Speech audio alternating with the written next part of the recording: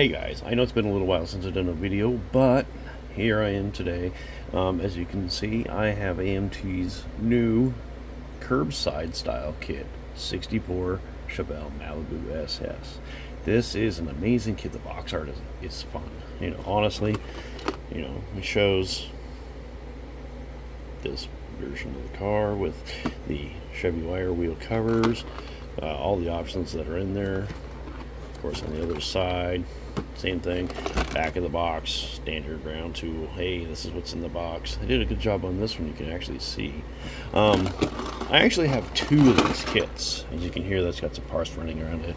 It's for the cobalt green one over here.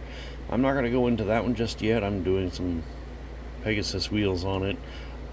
Got that one first. I had to build it, so I bought a second one so I could do this video. So, guys, let's just jump into this. As you can see at the box right there, they did some changes that were amazing, I think. They did away with the one-piece window.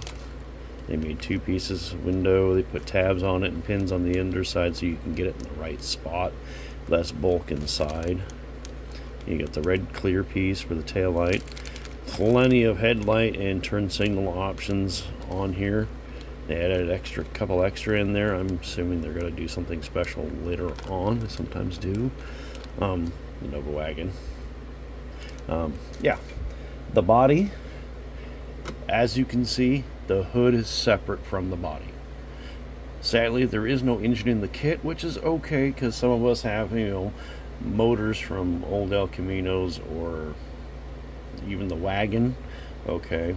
But they were good enough and kind enough to give us the detail under the hood. Separate grille and separate bumper ability on this. They moved the screw points on the old Craftsman series to just tabs in the corners so that they're not obtrusive and in the way. Same thing in the back. Pins for literally everything to set in place. So the detail on the body is, I like it. I'm loving it. Comes with white wall tires, one metal rod. Well, because there's a different reason for that.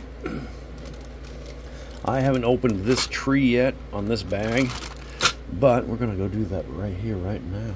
Let me get my knife out. We're going to go through this really quick. So my other kit actually came with two steering wheels for some strange reason, so I have an extra steering wheel. This one here does not appear to have it. I haven't looked through it fully yet, but we're going to get there. The chassis. So the chassis is a basic molded in exhaust. I know a lot of you guys aren't going to like that, but you know what? How many people are actually going to look at that sitting on the shelf? Not a lot. They did leave it open here so you can when you put your own motor in, it's available to do that. You can customize the ride height by drilling different holes, not putting the blocks in that come with the car. Alright. Interior, front seats are separate. Some pretty good detail in there. Brakes, it's an automatic car, of course. Seat detail is really good, you can see that there. Of course, they took away the ability to mount it to the body and added it to the chassis with pins, and you can see those there, which is kind of a cool idea. I like that. The dashboard, and they added a firewall, so when you put your motor in there, there's a firewall. That was really smart and kind of them on that front. I like that. The other tree has your seats. Mine's kind of wonky on there. The separate hood. They added an engine plate just in case you don't want to put a motor in it. You'll never see it on my kids, sorry. They added blocks for that front of that chassis with a big hole. What they're doing is you're going to pin the front wheel so there's no metal rod going through whatever motor you decide. I think it's a cool idea. And they also added a firewall, or not firewall, but the radiator core support. It mounts to the inside of the body, so it's actually kind of neat. And of course the separate hood.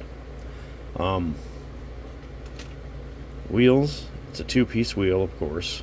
The chrome side and the, however you want to paint this black, aluminum, whatever. Yeah, metal rods for that. The chrome tree, it has 2 sets of wheels. You can get the basic 3-point, or like I showed you on the box, the beautiful wire wheels. Those are a nice addition. I like that. Now, here's the really important parts I want to go over with this stuff. As you can see, the grille and the front bumper are separate now. I like that idea. They gave them provisions to mount it on the right, and you know, they added the pan between the grille and the bumper so you can paint the body color, so you don't have to do like the old style kits where there was no pan there. And another thing they also did is they added the ability to put turn signal lights in the front bumper right there. You can see it. Nice little mirror, the wheels. Get a good view of those wheels in there. Shiny chrome. It's beautiful chrome. Center console. 64. Yep, that's beautiful. Decal set. I thought was actually pretty amazing.